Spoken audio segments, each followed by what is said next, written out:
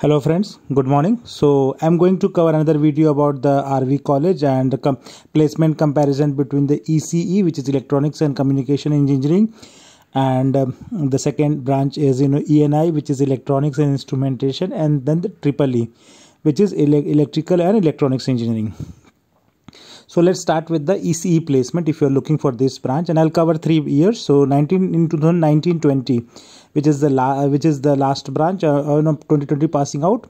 So for that batch, out of 202 students, 167 students got placed, so which is quite good. And the total number of dream offers are more than 110, which is a good salary offers, and the highest package was 40 lakhs, right? So that I will call as an excellent, for the ECE branch only. It's not a CSE branch, it's a ECE. Now going to the next year, this is now you see 2015 and 2019 data. Same 205 students, and out of which 175 got placed, right? So which is also another good placement.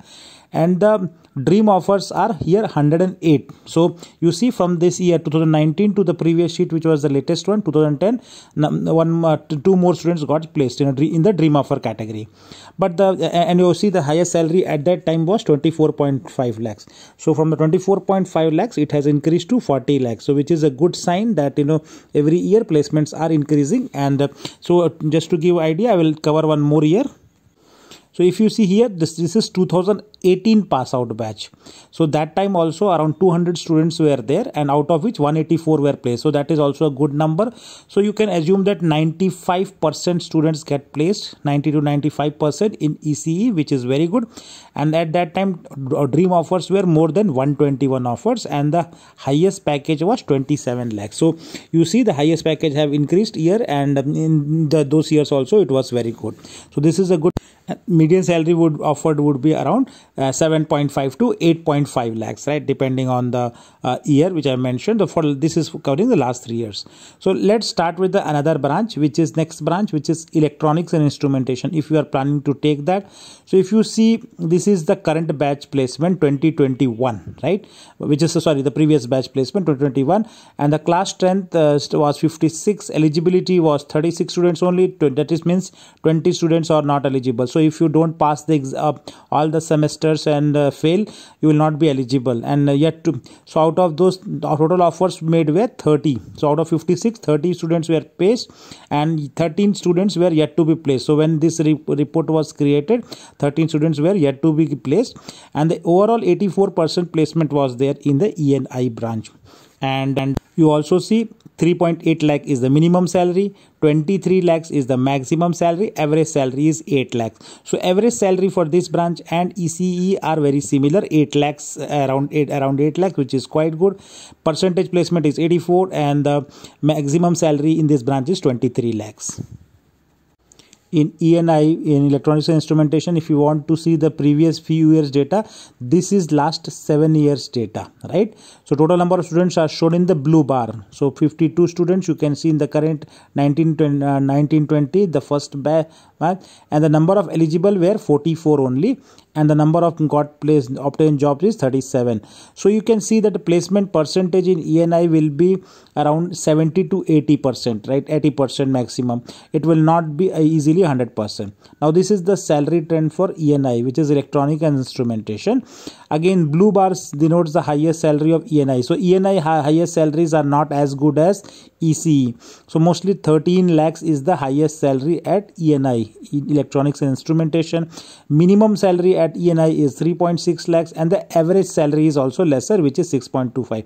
So except the current batch, all previous batch, the average salary was 6.25, but this batch it has increased to 8 lakhs. Now companies which are coming for ENI, so you see 42 offers for 1920 batch. Out of those 42 offers, the mass recruiter can be called as PwC because they have taken 7 students. And the maths company, another 3 students. And Telstra, they also have taken 6 students, Airbus 3 students. So these are the typical companies which come on the placement for ENI branch. Hope this is now very much clear. Now I will start with the third branch, which is the Electrical and Electronics. So it also has electronics flavor, right? So if you see the UG placement for last 5 years for Triple E branch, the total number of eligible students in the latest batch 59. out of which the students placed were 46. That means the placement percentage is around 80%. If you see in the last row, 80% in 1920. Previous year it was 88%, 82%, 87%, and the 2015-16 it was 92.5%, which was the highest in this branch. So you see the percentage is around 80%, 80 and above. And the number of offers are more than the number of students placed, because once few students get more number of more than one offer, and there are few students who will go for higher studies. You will see in the second row right from the bottom, where one or two or three students go for the higher studies, like maybe mtech or MBA, right? So this is on the UG placement for EEE. And coming to the UG placement for EEE in terms of salary. So EEE students will get, if you see the current data, which is to 1920 highlighted in green color, minimum salary for EEE is 3.3, highest salary for EEE is 19.3 lakhs, and the average salary is 6.83 lakhs.